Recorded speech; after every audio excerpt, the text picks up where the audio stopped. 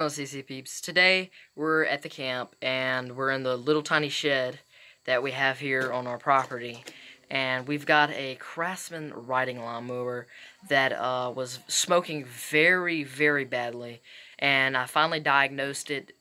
It needs to be changed oil, and I'll show you how to do that. So the first thing you're going to want to do is take out the spark plug so there's no malfunctions or anything happening while you're in front of the lawnmower changing the oil. Tight space, but you can kind of sort of see it a little bit. But you're going to want to lift your lid up, or your hood, and there's your engine, there's your gas tank. This should be in that little panel right there.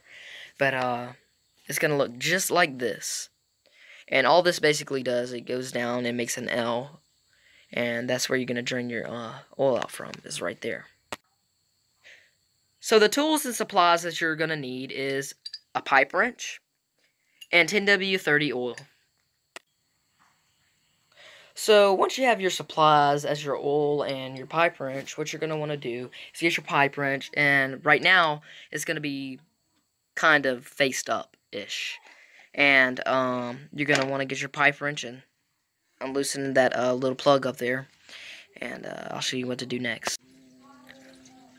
Okay, so now that you got your little plug out, you're going to want to drain your oil out into maybe an old oil can or your drip pan and recycle it or whatever.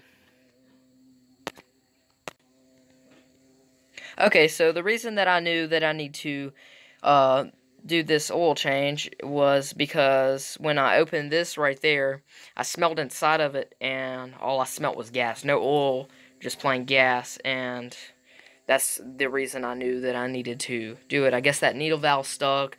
This has been sitting up for years, and just old. Okay, so this is going to get kind of messy here in just a second, but what you could do with this little pipe here begins facing straight up.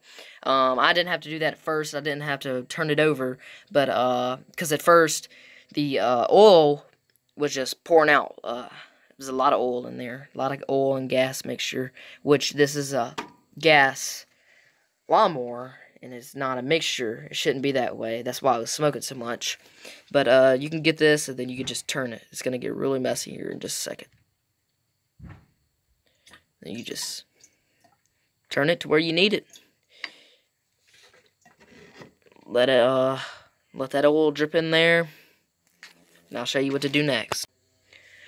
Okay, so what you're going to want to do when you finish draining your oil is turn your pipe upside right, which is facing up, and put your oil plug back on. Okay, so once you got your plug back on, you want to get it snug and tight. You want to get your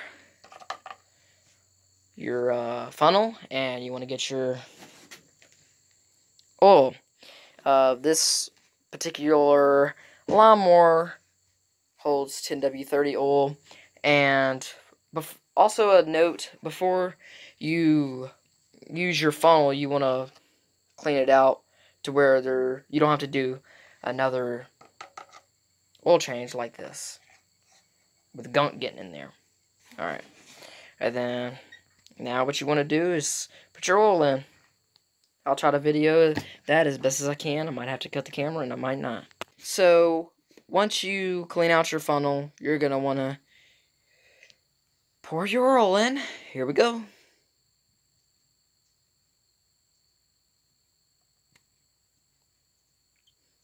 So I'm not going to film this whole thing because, quite frankly, that's boring. Okay, so after pouring the oil, what you want to do is take your funnel out.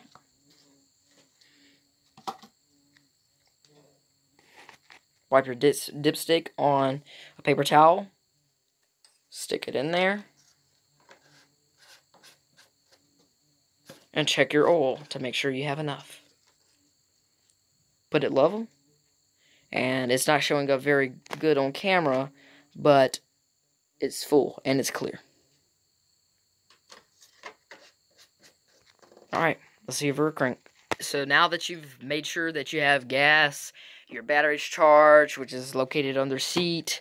Lift that up and it's under there. And you're all good to go. What you're going to want to do is put your clutch in and put your choke on. Just located right there.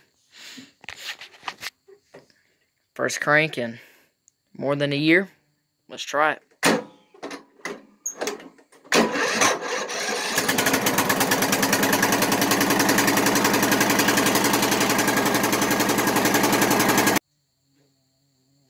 Don't forget to like and subscribe, and I'll see you later.